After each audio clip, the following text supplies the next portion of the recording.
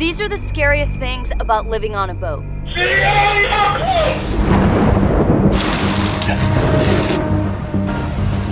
the boat off of the reef! Very distressing. This is so scary. Hold on! Oh, shoot. Hello? Maybe something's in there. Hold on. Oh my God! Hey! Wake up! Take a deep breath. Deep breath. Hey, you're gonna be okay. I'm speechless right now. I have no idea how to even explain what just happened. Living on the water opens up a whole new world of risk, fears, and uncertainties. We like to think of it as high risk versus high reward. We left our careers and sold our house to pursue a life on the water. We're now 7,000 nautical miles into our mission to sail the world. And while we'd never describe this lifestyle as easy, it's the most fulfilling thing we've ever done. In this video, we're sharing our scariest moments in our first year of cruising, and hopefully you'll learn from our experiences and our mistakes. Just after buying the boat, we had our first scary moment. Columbia, Tennessee native, her dream to live on a boat is starting off pretty rocky. We bought our dream boat in 2022 and we sailed her 1,000 nautical miles across the Gulf of Mexico to our home base in Sarasota, Florida. Now our plan was to wait out hurricane season at the dock, but man, were we naive in thinking that a hurricane wouldn't actually come. Hurricane Ian gaining in strength, taking direct aim at Florida.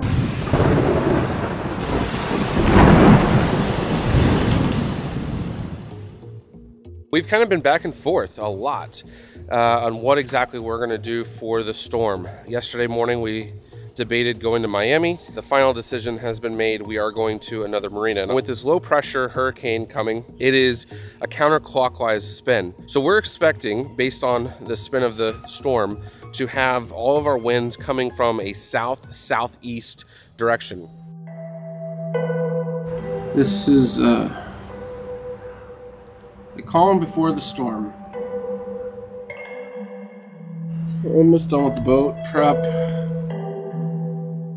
She'll get through this one. Oh yeah, she will. We'll still have a boat, just whether or not it's in pieces. 3 days of preparing, and here we are. It's about 6:30 on Tuesday night. This is what a hurricane prep boat looks like. So sunshade here, cushions, more cushions up under there, mainsail here, and then more sunshade, the grill's under there. Yeah, we're jam-packed in here. We are getting ready to leave Adventure Cruise here, tied up at the dock. All right, so we got 1, 2, 3, 4, 5, 6, 7, 8, 9, 10, 11, 12, 13, 14, 15, 16, 17, 18, 19 lines.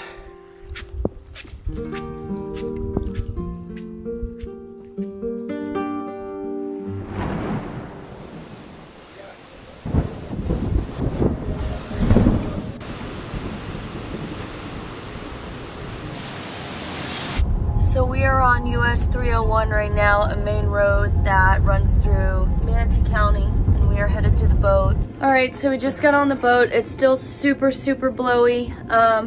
Freezing outside. Freezing outside. But initial view is that everything is good, at least on the outside. The only thing we found so far is a minor leak in the forward-facing starboard bathroom, which is basically our bathroom. Very minor. And then one of the solar panels is a little loose on one side, so we just put a ratchet strap on it. Feeling much better about that. The boat was actually pretty much sitting on the bottom. Because the water's gone out. Yeah, all the water's been pushed out. So it felt like there was, I could feel, every once in a while I could feel us just touch bottom. I didn't leave enough slack in that line, so there was a lot of pressure on that line to the cleat and I couldn't undo it, so I ended up cutting that line. There's a lot of lessons to be learned when it comes to hurricanes, and quite frankly, we learned a lot in this one. The biggest one was the Gulf of Mexico, for us as a sailboat, only being able to move 8 knots can trap you. 72 hours before this hurricane made landfall, we actually debated taking the boat to Fort Myers. All of the predictions said it was coming to Tampa Bay. 12 hours before making landfall, the hurricane made a right-hand turn right into Fort Myers. Had we done that, we wouldn't have a boat today. So it really makes it hard for me to ever want to take this sailboat back to the Gulf of Mexico. The day after the hurricane, we drove down to Fort Myers to help out with hurricane relief however we could. Oh my gosh. Honestly, we felt a little guilty that our lives would continue as normal, while so many others lost everything. We waited until the end of hurricane season in November, and then we left the dock. It is now 4 a.m. and we're leaving the dock and not coming back. That early morning was tense and full of so many emotions as we were leaving the comfort and security of the dock to venture out into the great unknown. The first leg of our journey was to Key West. Still to this day, this was one of the worst passages we've ever had. This is a result of a rough crossing. I was sick as a dog and contemplated my life's decisions many times over that night. Unfortunately, there's not much footage to show for it, but over the next month, we rounded the Florida Keys and stopped in Fort Lauderdale. While we were there, we noticed another boat that was dragging anchor. Oh, By the time we got there, the damage was already done. All right, is there anyone? Knock on the boat. Let's just see if there's anyone there. Knock on the hull. Hello, is anyone here? No one was on board. All right, there we go. We got some separation. We did everything we could to push the catamaran off the monohull to create some space between the boats. There's a lot of scuff. Yeah, there was damage to the front. We called the people who own this boat. Our friend's boat is right here, so we're calling them next because it is apparent that this monohull's anchor is dragging, and then we're right behind here, so it keeps on this track. It could just drag right down the channel. Cole is now getting the fenders on this boat. Thankfully, the owner of the catamaran wasn't too far away. You know, the lesson here is when you're in a tight anchorage, especially one where you're gonna move 180 degrees with the tides, make sure to share your contacts with your neighbors if you're gonna be away from your boat any given time. And if they're leaving, they should share their contact with you. We crossed over to the Bahamas and spent the next few absolutely blissful months soaking up everything this paradise has to offer. This is the high reward part we talk about. We spent our days sailing, spearfishing, and meeting the people of this island nation. As we were leaving Cat Island, I noticed tuna erupting on a bait ball in front of us, so I rushed to get the fishing lines out. Look at the birds! About the time I got the lines out, we made impact. Baby, something's in there. Hold on. Oh my gosh, it's a whale shark! Oh, that's what we hit. Oh my goodness. There just so happened to be another animal feeding on this same bait ball, and it happened to be the size of our boat. Babe, he's opening his mouth. Have you seen any blood on him? No, I don't see any blood. He just raised up and opened his mouth. This is the catamaran. You guys need us to call anybody to help, or you go check it out now and get back to us? Yeah, unfortunately, I don't know. We hit pretty hard, and unfortunately, this whale shark does not seem like it's doing okay. I mean, there's nothing you can do. I mean, nothing at all. Just figure out, keep going, make sure you're good. We're just that inflatable over here, swimming by you. I think we're okay. So if anything happens, I'll definitely reach out. Lesson learned. Don't ever drive through a bait ball. Many times bait are trying to hide underneath something. It may be as simple as weeds, a tree, or in this case, a whale shark. As we were getting ready to go, get in the water to check on the whale shark, it swam away, seemingly unharmed, after about 15 minutes. As summer approached, so did the thunder and lightning. And when you have a 70-foot tall lightning rod sticking up in the air, let me tell you, you start to respect lightning in a way that maybe you never have before.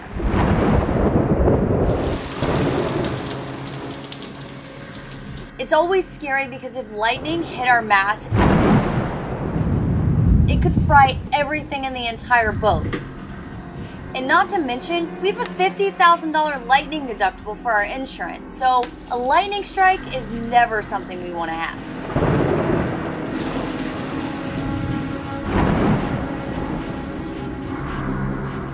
That's when we realized we had to get out of the Bahamas and out of the hurricane belt. So we made our way up the East Coast, but as we soon learned, the Atlantic during hurricane season can be really tricky to navigate.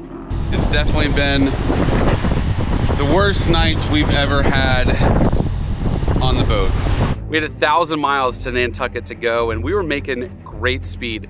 We were doing 10 knots, and the last thing I wanted to do was change up the sails. But we kept seeing that wind speed click a little bit higher, higher, higher. We got to 18 knots, and we knew that that was maxing out our sail.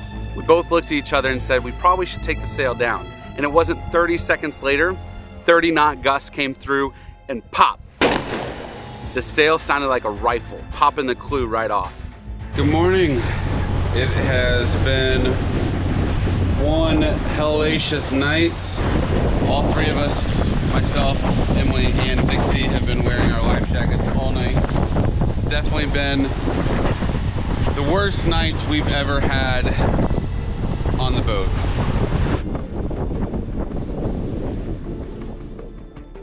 Thankfully, we were able to get it fixed in Massachusetts, but it was a $1,000 mistake that we weren't wanting to pay for. The lesson here is, if you think you need to take your sail down, probably best to go ahead and do it right then. The storms continued on our passage up the East Coast, and this by far is the scariest storm we've ever encountered while at sea. You see it right now?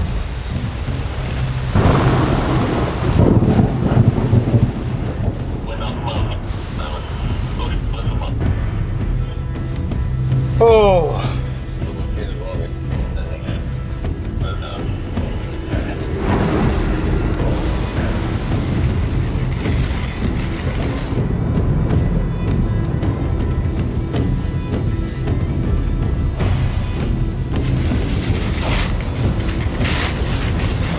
25 knots.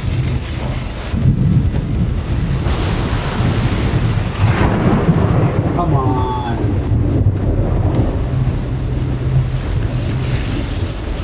This is so scary. Oh my goodness. Dixie, come on.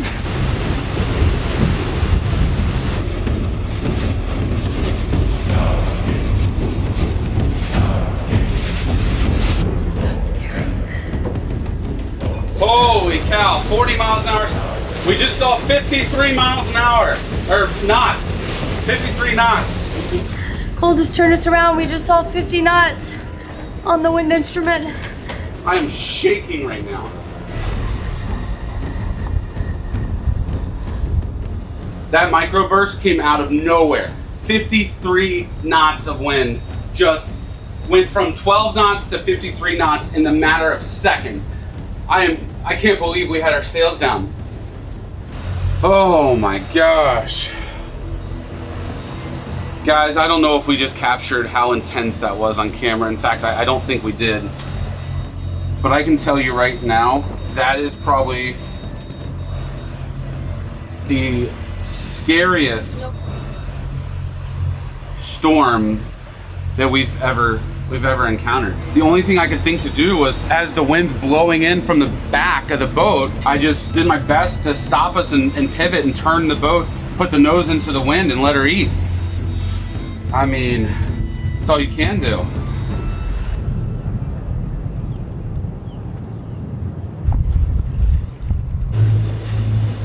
While exploring the East Coast, we heard this frightening call on the radio.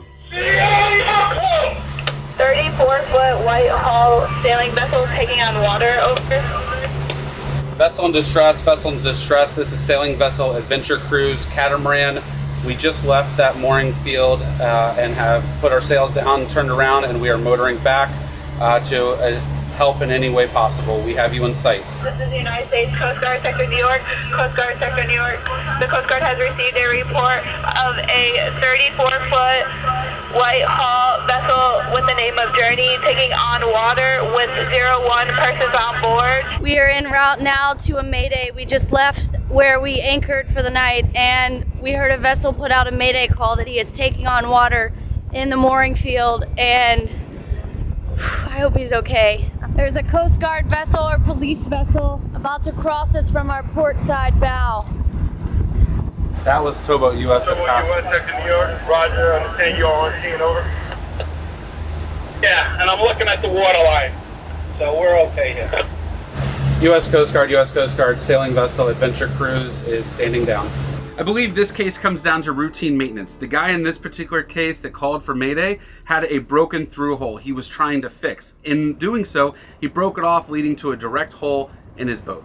Fast forward to 2024, we're now back in the Bahamas and the weather is to blame for this next scary moment. A Mayday call went out at 6:30 this morning from Honeymoon Harbor, which is just south of Bimini. The white boat is a local boat trying to pull the sailboat off the rocks. Vessel assisting sailboat in distress, do you copy? Oh my gosh, this guy in the dinghy, he's gonna wreck his dinghy. What's he doing? Why are you doing this, dude? All the way up there. Vessel assisting sailboat in distress. Do you copy? My dinghy and its name is Coda if you're trying to get a hold of that. 10-4, yes, I see your husband on Coda. Just trying to get a hold of the local vessel. So from what I just saw with the drone, this is not looking like it's going to end very well. So we're on the east side walking over the grass and rocks to the west side. Yeah, this is sharp rocks. Very sharp rocks. Oof. When we got there, I quickly noticed that the angle they were trying to pull from was not helping, so I jumped in the water to help. Here, I'm fighting against the waves and I get another line from the sailboat to the white boat. You know, this is always the stuff I had a really hard time with when I was in TV news. You know, you want to film this stuff because you want to show the story and you want to educate people, and that's what this story is all about, of educating people of the realities. But I feel like such a douchebag walking up with a camera being like, hey, can I help you? Unfortunately, the local captain made a mistake and the boat also ended up on the rocks. Captain, when he starts pulling on you and you move, make sure that you don't have this tied off. All right. Back up, back up, back up. It's on the center engine. Hold on. You got them off? All right, it's on your center engine.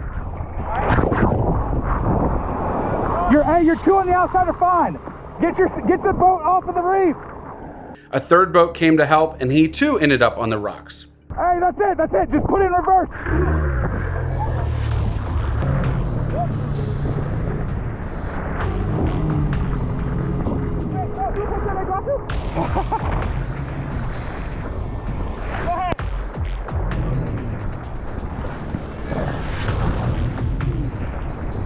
What a morning. This is nuts. So one of the guys who was helping, his dinghy started floating away. So I just rode him out on the dinghy to get his dinghy, and then I ran back to the boat to get our mask because as Cole was helping get valuables off the sailboat, he lost his wedding ring. So this is just insane. That happens. Oh yeah. All right, we got another boat out here trying to help, so I'm gonna put my mask back on and go out here and swim them the line. All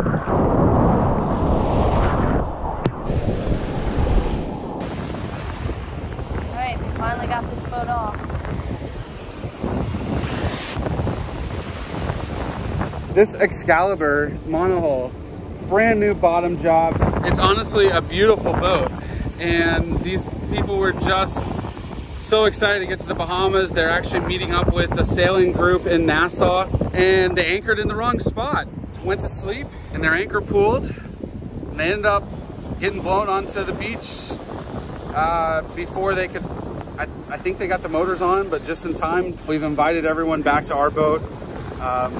And you know, this is one of those God things, because just yesterday, Twig Afloat, another cruising family who has decided to give up the cruising lifestyle. They're going back to Fort Lauderdale to sell their boat. And they had a whole bunch of food on their boat, and they said, hey, we're not taking this back home with us to Colorado. Do you guys want it? And they gave us a couple $100 worth of food. And now we're gonna put that food to good use, because these people they've had the worst nightmare come alive at 4 a.m., 5 a.m. this morning. It's a little emotional. I've been kind of in solving mode ever since we got here, just trying to figure out, okay, what can we do? And we've got the boats anchored to where it's not going to be pushed up onto shore anymore. But there is another high tide coming that's going to be a little bit higher than now at midnight tonight. So we're going to go back to our boat. We're going to have everyone on the boat, give them a chance to relax, and then we're going to all come back out here as a group, and we're going to really reset their anchors and make sure that at that high tide, the boat doesn't get pushed further onto land. We later learned that the crew started to pull their anchor in the heavy seas and got disoriented. They ended up motoring towards the reef, and by the time they realized where they were, it was already too late. The lesson learned here is make sure to keep your instruments on when you have bad weather. You always need to be able to look down at your instruments and know exactly where you are. And if you ever find yourself aground, hurry and get your anchor out to deep water and put pressure to it so that you do not get pushed further and further onto shore. As if the experience in Bimini wasn't enough, we get to the Exumas not but a week later and have one of the most stressful hour-and-a-half rescues Emily and I have ever encountered. It was quite an eye-opening experience. It's about 4:30 in the morning. We just woke up to some rain and really heavy winds. We knew the winds were changing tonight, and this anchorage where we are in the Exumas. Leaf key anchorage, leaf key anchorage. Does anyone have a dinghy in the water who could assist a monohull if possible? There is a monohull that was beside us that I guess they drug anchor, so they picked their anchor up and then they tried to drive out of this cut area, but there's rocks over there, and so we jumped out of bed and we've watched this all happen, and now they're stuck. Monohull aground, monohull aground, monohull aground. Do you copy? Come on, turn your radio on. Monohull aground. Do you copy? Yes, copy. We are in distress here. Understood. I'm gonna put my dinghy in the water and I'm gonna come to you. It is low tide right now, so the best thing that we can do is to, I believe, pull your anchor and get it into some deep water. People on board that vessel. Captain Distress, please confirm how many people are on board. I believe I saw 2 people. Is that correct? 9 people. Holy We shoot. really ought to be trying to get those people off. Is there anyone else with a dinghy available to assist? The closest boat to the vessel in distress happened to be another charter boat from the same charter company. Being that they were closest, we wanted to get their assistance, but no one was awake or answering the radio. The winds right now are really bad and we don't really feel safe putting the dinghy in the water, plus there's 9 people on board. We certainly could not fit 9 people in our dinghy. We've tried hailing the anchorage to see if we can get someone else to come help, and no one seems to be able to help right now. Guys, I don't know why we draw the short card here, but we've got to go help these people in distress, and it's not going to be easy. The vessel that is beached, his name is Pyrol. Pyrol. This is sailing vessel Adventure Cruise. To your bow. We are lowering our dinghy into the water now. Copy. Appreciate it. Radio check. Does anyone copy?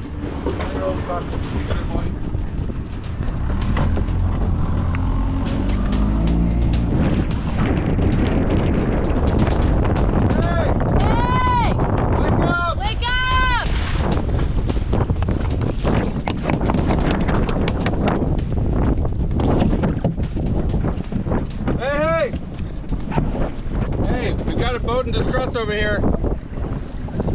9 people are on board. Nine people are on board, and they're on the rocks.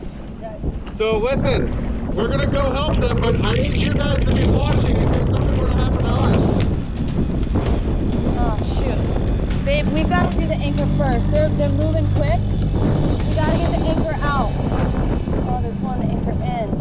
Can we take the anchor and put it this direction to get some positive pressure against the boat?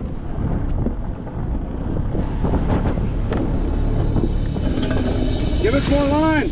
Give us more. Keep coming. Keep coming. I feel like maybe I should drive and you should hold this because it's about to get really heavy for me. Switch spots with me.